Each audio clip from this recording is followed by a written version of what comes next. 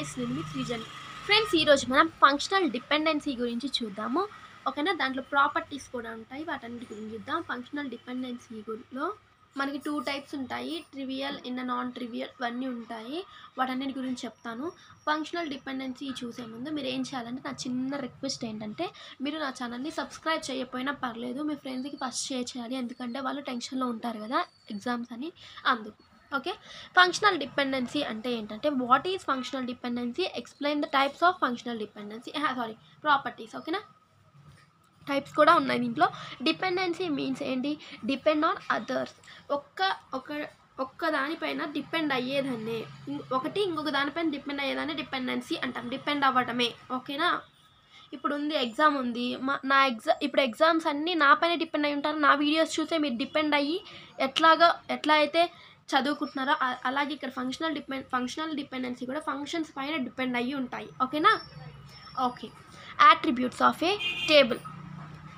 Attributes of a table, relation and table and is said to be a depend on each other when unique identification and identifies remaining the attributes or same table. ఇక్కడ ఏం చెప్తున్నారంటే attributes ఉంటాయి కదా, attributes అంటే ఏంటివి, కాలమ్స్లో attributes ఉంటాయి కదా, roll number, names, అవన్నీ attributes.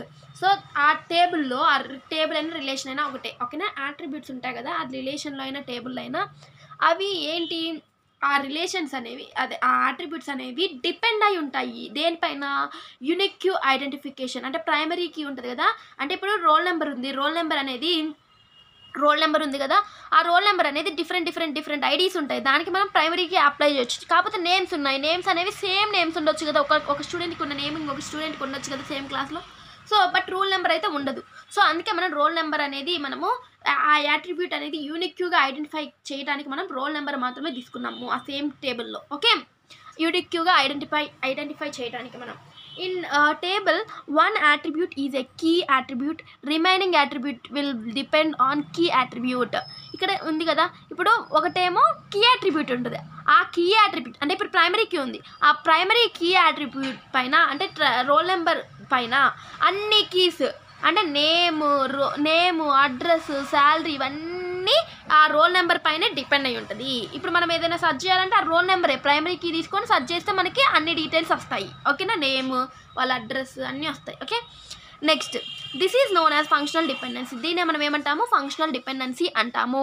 ఇది ఎవరు ఇంట్రడ్యూస్ చేశారు, ఇంట్రడ్యూస్డ్ బై ఈఎఫ్ కోడ్ అనే ఆయన ఇది ఇంట్రడ్యూస్ చేసింది. ఏంటిది ఫంక్షనల్ డిపెండెన్సీ అనేది. ఓకేనా, by using this to reduce the data redundancy, to reduce the size of the database or table relation. ఇక్కడ మనము ఈ రిడెండెన్సీ ఫంక్షనల్ రిడెండెన్సీని యూజ్ చేసి మనం ఏం చేస్తున్నామంటే ఫంక్షనల్ డిపెండెన్సీని యూజ్ చేసి ఏం చేస్తున్నామంటే మనము టేబుల్ని చాలా పెద్ద టేబుల్ని చిన్నగా టేబుల్స్ని మారుస్తున్నాము, అంటే రెడ్యూస్ చేస్తున్నాము డేటా అనేది. ఆ టేబుల్ పెద్దగా ఉన్న టేబుల్ని రెడ్యూస్ చేస్తున్నాము, దాన్ని మనం రిడెండెన్సీ అంటాము.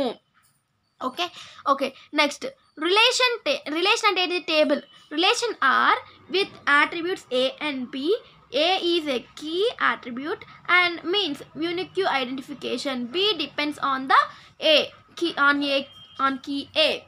Non key attributes depends on key attributes. అంటే ఇక్కడ ఏం చెప్తున్నారంటే ఇక్కడ కీ అట్రిబ్యూట్స్ ఉంటాయి, నాన్ కీ అట్రిబ్యూట్స్ ఉంటాయి. ప్రైమరీ కీ రోల్ నెంబర్ అనేది ఏంటిది, ఇక్కడ ప్రైమరీ కీ అదేంటిది కీ అట్రిబ్యూట్.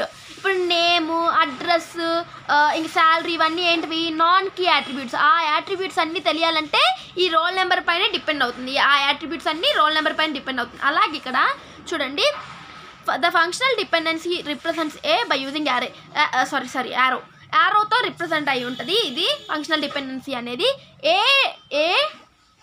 ఇది యారో బి అంటే ఏ అనేదేమో డిటర్మినెంట్, బి అనేదేమో డిపెండ్.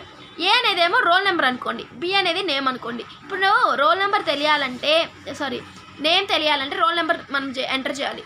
సో దీన్ని ఏమంటామంటే it means A determinants B అంటే బి ఫంక్షనల్గా డిపెండ్ అవుతుంది, ఏ పైన డిపెండ్ అవుతుంది. బి అనేది ఏ పైన డిపెండ్ అవుతుంది, నేమ్ అనేది రోల్ నెంబర్ పైన డిపెండ్ అవుతుంది. అలాగా the attributes which are right side of the arrow they depend on a left side attribute. అంటే బి అనేది రైట్ సైడ్ ఉంది కదా, ఇదేం చేస్తుంది, లెఫ్ట్ అంటే ఏ పైన డిపెండ్ అవుతుంది, లెఫ్ట్ సైడ్ పైన attribute పైన డిపెండ్ అవుతుంది.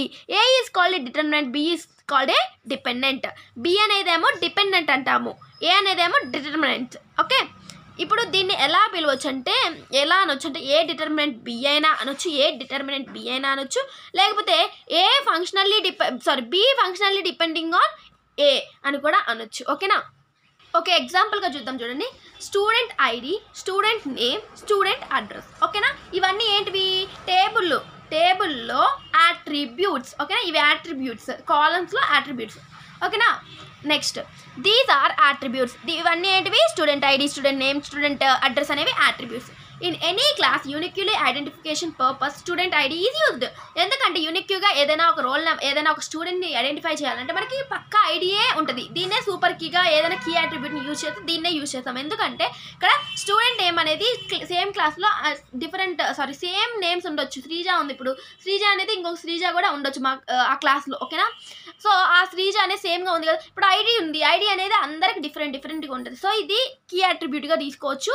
సో ఇందుకు మనం తీసుకున్నాం. ఓకే, నెక్స్ట్ చూడండి.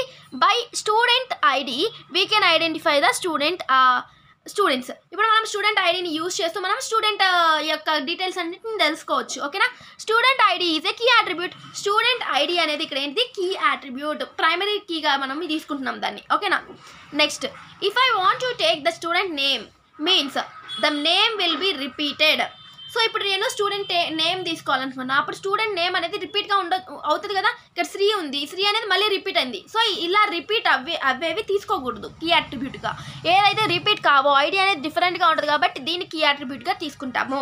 ఓకేనా, next if I want to know the student name means must and should know the student ID. No means student ID. No means I can say that address and name of the ID is a key attribute. ఇక్కడ ఏం చెప్తున్నారంటే నాకు ఒక student యొక్క నేమ్ని తెలుసుకోవాలనుకుంటున్నాను. ఆ name తెలుసుకోవాలంటే నేను ఏం చేయాలి, స్టూడెంట్ ఐడి సెర్చ్ చేశాను అనుకో, స్టూడెంట్ ఐడి చేస్తే ఆ స్టూడెంట్ ఐడి మొత్తం డీటెయిల్స్ అనేవి వస్తాయి.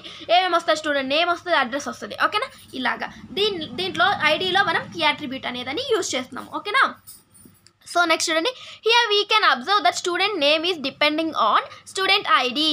At the same time student address depend on student ID. So ఇక్కడ మనం ఏమి ఐడెంటిఫై చేయొచ్చు, స్టూడెంట్ నేమ్ తెలుసుకోవడానికి మనము స్టూడెంట్ ఐడిని సెర్చ్ చేసాం కదా. నెక్స్ట్ స్టూడెంట్ అడ్రస్ని తెలుసుకోవాలన్నా కానీ స్టూడెంట్ ఐడి పైన డిపెండ్ అయిపోతాం. అంటే స్టూడెంట్ నేము స్టూడెంట్ ఐడి పైన డిపెండ్ అయ్యింది, స్టూడెంట్ అడ్రస్ కూడా డిపెండ్ అయింది స్టూడెంట్ ఐడి పైన. ఓకేనా, ఇది నెక్స్ట్.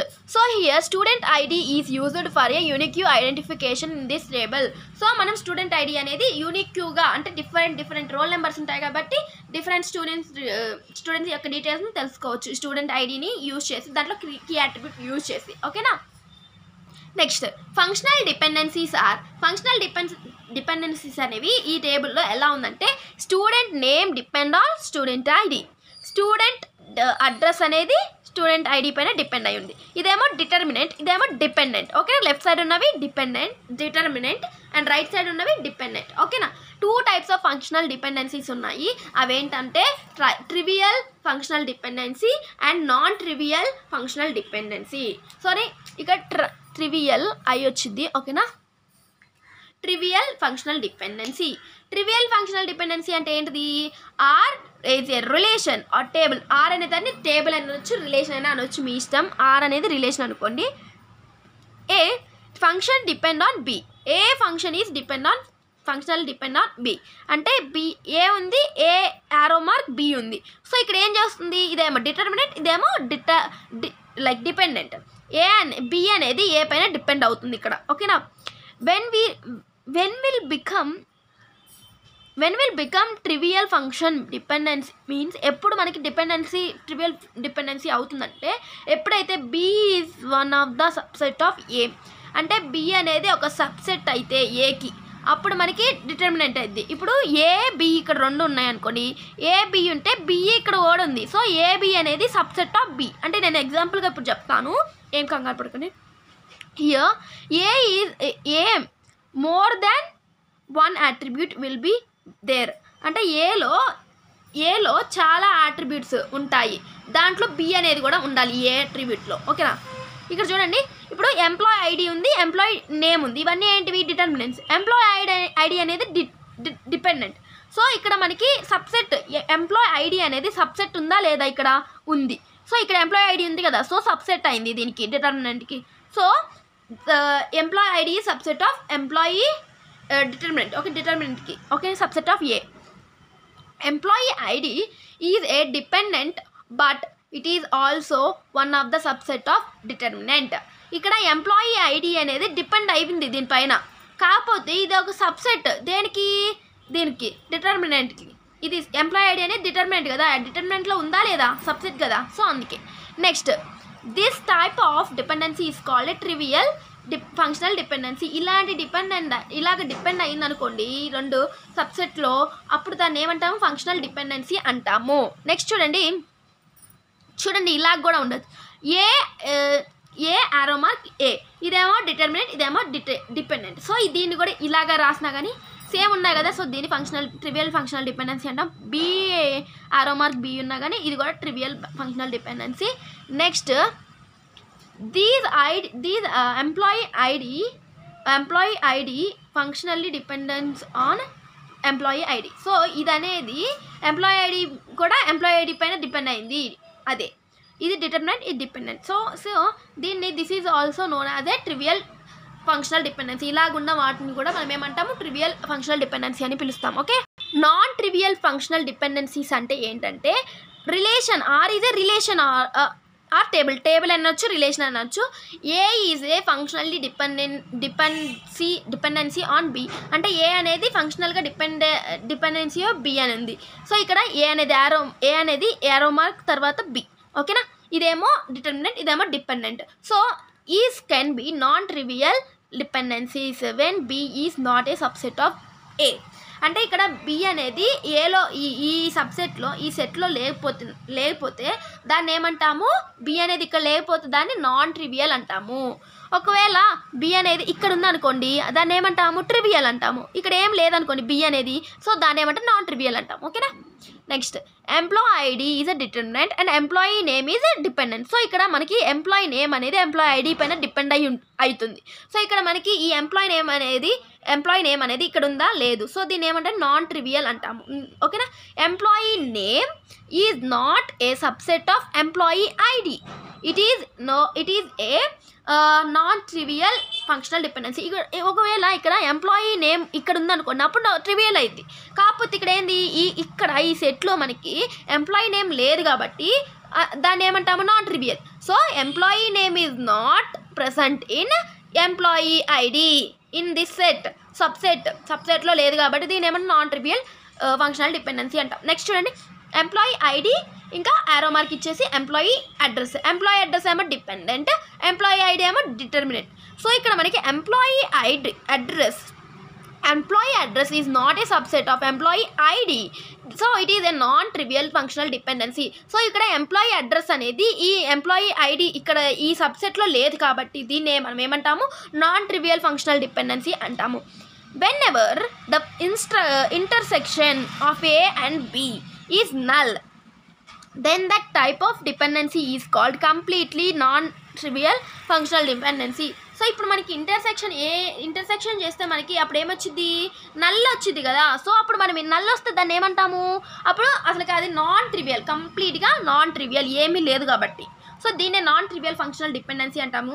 గైస్ మీకు ఈ ఫంక్షనల్ డిపెండెన్సీ గురించి అర్థమైతే ప్లీజ్ లైక్ చేయండి, షేర్ చేయండి, సబ్స్క్రైబ్ చేయండి. ఇంకా 11, 12, 21, 22 బ్యాక్లాగ్స్ ఉంటే తొందరగా క్లియర్ చేసుకుని నా ఛానల్ పీడిఎఫ్స్ ఉన్నాయి, కావాలి అన్న వాళ్ళు కొనుక్కోండి. సింగిల్ పీడిఎఫ్ 49 రూపీస్ మాత్రమే. ఓకేనా, థ్యాంక్ యూ.